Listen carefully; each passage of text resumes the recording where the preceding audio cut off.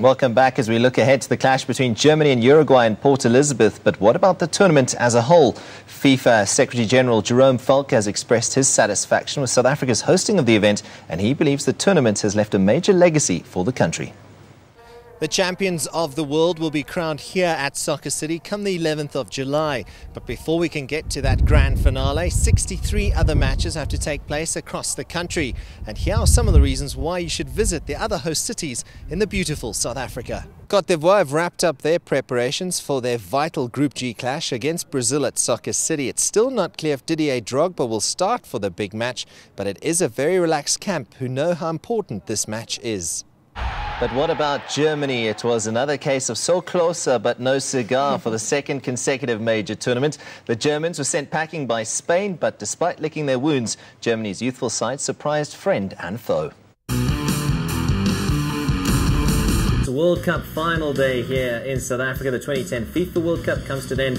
Spain against Netherlands, and an interesting stat for our viewers in New Zealand. If Spain go on and win today, New Zealand will be the only team that hasn't lost a match at the 2010 FIFA World Cup. So well done to the All Whites. Good performance. But it's time to talk rugby here.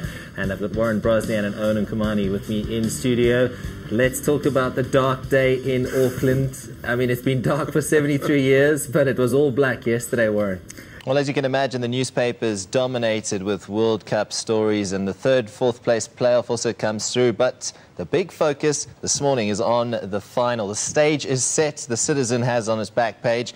And of course, 90 minutes from glory as a new name will appear on that World Cup trophy. It's the first World Cup meeting between these two proud footballing nations. Yes, Holland might be playing its third World Cup final, but the Spaniards are favoured by many to lift their first World Cup crown. The Red Fury won the Euro 2008, then went unbeaten through the World Cup qualifiers, and despite losing their opening game against Switzerland, Spain remained on course for a date with destiny. Yeah, well, good luck to the Springboks, of course, up against the All Blacks in Eden Park, looking to end that 73-year hoodoo. That's it from us this morning. Catch us again tomorrow morning at 7 a.m. Well, there is a real sense of belief with the American fans now that they can go on and win this World Cup.